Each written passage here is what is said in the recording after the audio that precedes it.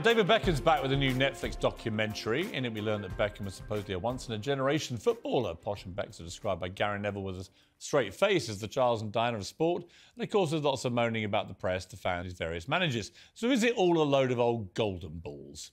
We're here to decide is the man who brought Beckham to LA Galaxy, Alexi Lalas, and podcaster James Barr. Right, Alexi, hit me with it then, because I've always found these two a bunch of self-promoting whiners who basically exploit every situation for personal financial gain. Discuss.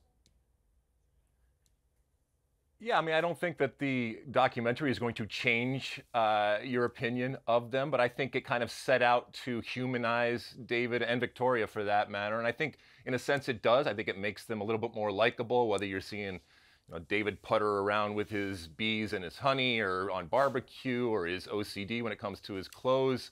But I also think that there's some misses. So it's entertainment, and I think ultimately you get a glimpse into what David Beckham is, but only the glimpse that he and Victoria and David Beckham, the machine, wants you to get. Right, and James, that's my issue with it, is that this is a very sanitised thing. It's a bit like the Meghan and Harry Netflix one. What all we're getting is basically a PR job.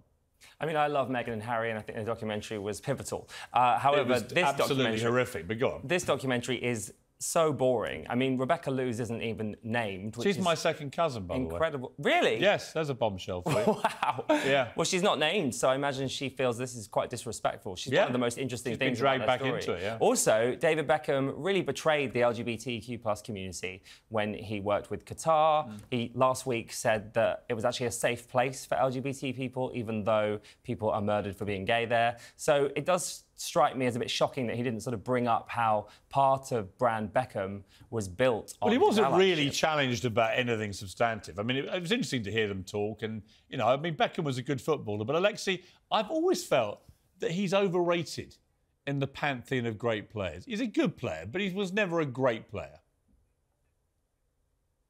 Yeah, but he was, arguably, and maybe still is, one of the most famous people on the planet. And I think that's another thing that the documentary doesn't really delve into is this brand. I find it as interesting as the actual player on the field. And to your point, look, we all know a titillating part is the affair and the alleged cheating and all that. And if you're going to bring it up, I don't know, but after watching it, I turned around and said, wait, that's it? Because they kind of just veered off into something else, and it never actually was addressed. I get it, it's personal. If you don't want to talk about it, that's fine. But if you're going to talk about it in the documentary, then there's got to be something definitive. And the intentional vagueness in that moment, I think, was stark and a missed opportunity, and one that really stands out. Well, what is Beckham's reputation in America now, would you say? Now, I think with the ownership that he has with Inter Miami and now bringing Messi, I think there's one of business. I think there's one of stardom. I also think that he, in the history of American soccer, his coming to Major League Soccer and to the United States, I do think that it's looked at as a seminal, and rightfully and fairly so, a seminal type of moment that changed the structure and the league. I don't think that he's looked at in the same way that, for example, Pele, when he came and played in the NSL, looked. And to your point about the player, Messi has always been about on the field and what he does on the field. David has been about everything on the field and off the field. And James, Victoria Beckham and all this, how does she come over, do you think? I mean, it's so unrelatable that she had her dad drive her to school in a Rolls Royce. I know. And the fact that she's trying to hide that is hilarious. Listen, I love Victoria Beckham. I've always loved the Spice Girls. I'm a Spice boy. I also think that's what's upsetting about this documentary. Like, it's more about him. I just don't really care. I want to see Victoria Beckham getting back to what she does best. And what she does best is pointing in the Spice Girls. So can we please get a reunion? Yeah, I wouldn't mind a Spice Girls reunion. I wouldn't mind that, actually. I think it'd be quite fun. But they couldn't have any auto-tuning. They'd have to actually be heard singing as they actually sing.